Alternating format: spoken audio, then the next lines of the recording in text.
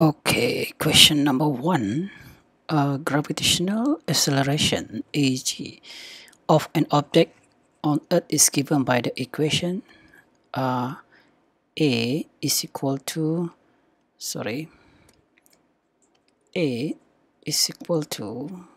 gm over r square, where the m and r is the mass. So m is the mass and r is the radius of Earth.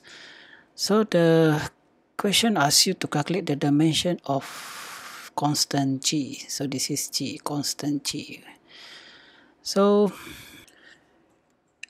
equation of acceleration ag is equal to gm over r square.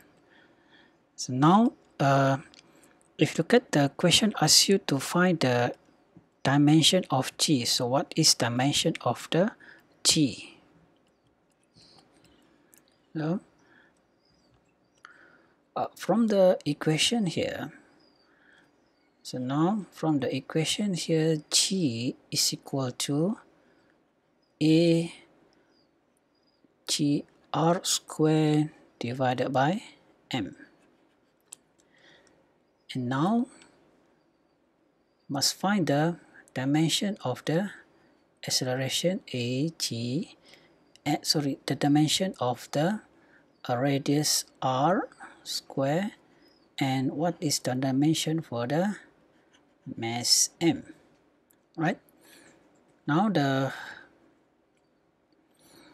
dimension for the acceleration a is given by the lt minus 2, and dimension for the radius is length or l square, and dimension for the m, mass, is a m.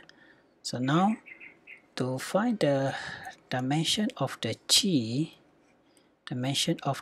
here, so right here, so now, okay, dimension of the g is equal to